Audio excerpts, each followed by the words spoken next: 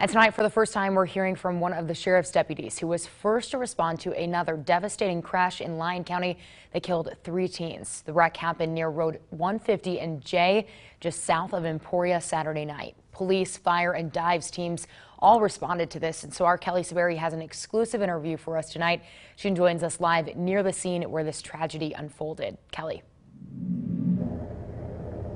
Tonight, what's left are parts of the car and victims for the family. But if you were here Saturday night, you would have seen roughly 30 first responders. And one of the first to get on scene wasn't even thinking about himself when he jumped into action.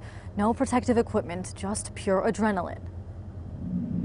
Nathan Rankin was working a typical shift when he was called to a welfare check. Someone reported a teen girl walking along these sleepy county roads, looking in distress. She was awake, breathing, alert. Then he learned she was a passenger in a car crash who escaped and was looking for help. His main focus became the other 3 still trapped in the car, unsure if they were alive, picturing his own kids. We treat everyone as if they were our own family. The car veered off the road, breaking the wire fence, and landed near the bank of the river, just a couple of steps deeper, and the river depth dropped significantly. As the rescue continued that night, that sole survivor told the others' families what happened. Not soon after, screaming and crying could be heard throughout the rescue. 17-year-old Chase Luby, 13-year-old Paxton Luby, and 17-year-old Shelby Phoenix were killed.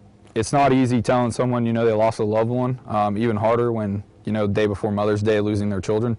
That night, one long night, he knew the scene would stick with him. When you have kids, even when they're in dead sleep, go home, give them a hug, give them a kiss, tell them you love them. The Emporia Public School District is also offering counseling services to the victims' friends and students. Live in Emporia, covering local news that matters, Kelly Saberi, KSNT News.